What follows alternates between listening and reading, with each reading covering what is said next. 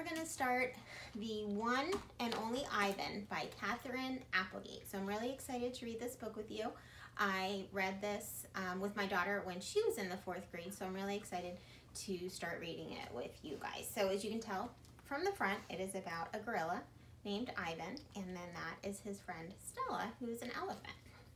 So let's get started. So our title page.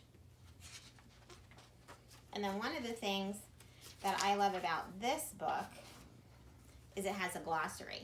A glossary is always a sign of a good book because it means it has a lot of really fancy words that we get to learn. And as you guys know, I love to learn new words. So some of the really great words in here describe Ivan, like silverback. That's the type of gorilla he is. So try to get a hard copy of this book at some point. You can check it out with Mrs. Messer in the Media Center too.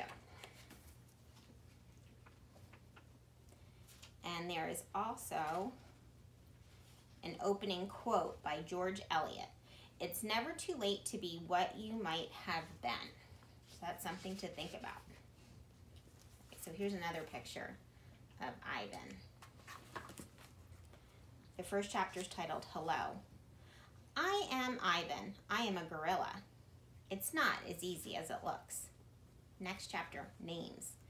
People call me the freeway gorilla, the ape at exit 8, the one and only Ivan, mighty silverback. The names are mine, but they're not me. I am Ivan, just Ivan, only Ivan. Humans waste words. They toss them like banana peels and leave them to rot. Everyone knows the peels are the best part. I suppose you think gorillas can understand you. Of course, you also probably think we can't walk upright. Try knuckle walking for an hour. You tell me, which way is more fun? Patience is the next chapter, so it's probably really important that we're all practicing patience right now, right? That we're at home with our families. It's kind of hard sometimes just being in the house all day. I've learned to understand human words over the years, but understanding human speech is not the same as understanding humans. Humans speak too much. They chatter like chimps, crowding the world with noise, even when they have nothing to say. It took me some time to recognize all those human sounds to weave words into things, but I was patient. Patient is a useful way to be when you're an ape. Gorillas are as patient as stones. Humans, not so much.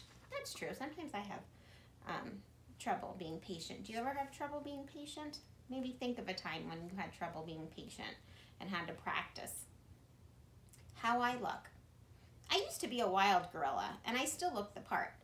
I have a gorilla's shy gaze, a gorilla's sly smile. I wear a snowy saddle of fur, the uniform of a silverback. When the sun warms my back, I cast a gorilla's majestic shadow. In my size, humans see a test of themselves. They hear fighting words on the wind, when all I'm thinking is how the late day sun reminds me of a ripe nectarine. I'm mightier than any human, 400 pounds of pure power. My body looks made for battle. My arms outstretched span taller than the tallest human. Think about that. If he puts his arms out like that, it's taller than a full-grown person standing up. My family tree spreads wide as well. I'm a great ape, and you are a great ape, and so are chimpanzees and orangutans and bonobos, all of us distant and distrustful cousins. I know this is troubling. I too find it hard to believe that there is a connection across time and space, linking me to a race of ill-mannered clowns. Chimps, there's no excuse for them. So think of all the animals that he just listed that you can just go and look at the Cincinnati Zoo. The Cincinnati Zoo has some great resources online right now that you can look at if you want to see a chimpanzee or an orangutan or a bonobo. I loved the bonobos when my kids were little. We used to go see them all the time. The Exit 8 Big Top Mall and Video Arcade. I live in a human habitat called the Exit 8 Big Top Mall and Video Arcade. We are conveniently located off 195 with shows at 2, 4, and 7, 365 days a year. So if he's off of 195, that means he's on the East Coast. I-95 runs up and down like Connecticut, and you can go all the way down to Florida through New Jersey, where I'm from. Mac says that when he answers the trilling telephone, Mac works here at the mall. He is the boss. I work here too. I am the gorilla. At the Big Top Mall, a creaky music carol spins all day, and monkeys and parrots live among the merchants. In the middle of the mall is a ring with benches where humans can sit on their rumps while they eat soft pretzels. The floor is covered with sawdust made of dead trees. My domain is at one end of the ring. I live here because I am too much gorilla and not enough human. Stella's domain is next to mine. Stella is an elephant. She and Bob, who is a dog, are my dearest friends. So here's a connection. He has a friend who's a dog. I have a friend who are dogs, right? Tank and Charlie. Do you guys have any connections to Ivan the gorilla? Think about that. My domain is made of thick glass and rusty metal and rough cement. Stella's domain is made of metal bars. The sun's domain is wood. The parrot's is wire mesh. 3 of my walls are glass, 1 of them is cracked, and a small piece about the size of my hand is missing from its bottom corner. I made the hole with a baseball bat Mac gave me for my 6th birthday. After he took the bat away, but he let me keep the baseball that came with it.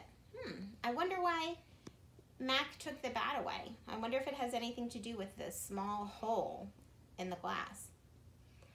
A jungle scene is painted on one of my domain walls. It has a waterfall without water and flowers without scent and trees without roots. I didn't paint it, but I enjoy the way the shapes flow across my wall, even if it isn't much of a jungle. I am lucky my domain has 3 windowed walls. I can see the whole mall and a bit of the world beyond. The frantic pinball machines, the pink billows of cotton candy, and the vast treeless parking lot. I love all the adjectives in that paragraph.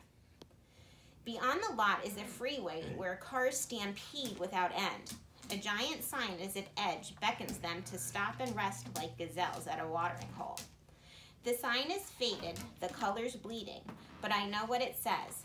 Mac reads its words aloud one day. Come to the Exit 8 Big Top Mall and Video Arcade, home of the one and only Ivan Mighty Silverback. That whole paragraph is in capital letters, which means it's really important. Sadly, I cannot read, although I wish I could. Reading stories would make a fine way to fill my empty hours. Once, however, I was able to enjoy a book left in my domain by one of my keepers. It tasted like termites. So let's think about that. If it tasted like termites and he can't read, how do you think Ivan enjoyed that book? The freeway billboard has a drawing of Mac in his clown clothes and Stella on her hind legs and an angry animal with fierce eyes and unkept hair. That animal is supposed to be me, but the artist made a mistake. I am never angry. And here's a picture of Ivan. See, he's looking very angry in that picture. And then there's Mac. He's dressed like a clown.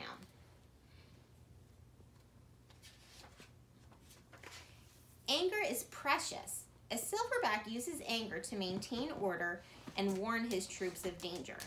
When my father beat his chest, it was to say, beware, listen, I am in charge. I am angry to protect you, because that is what I was born to do.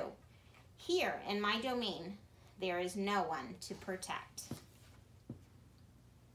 So I'm going to stop here, guys, because that's at about 10 minutes, and I have learned that you can't post too long of a video on YouTube. So this is going to be in a bunch of small clips. So this is going to be our first one, and look tomorrow for our next one. So have a great night, guys. Bye.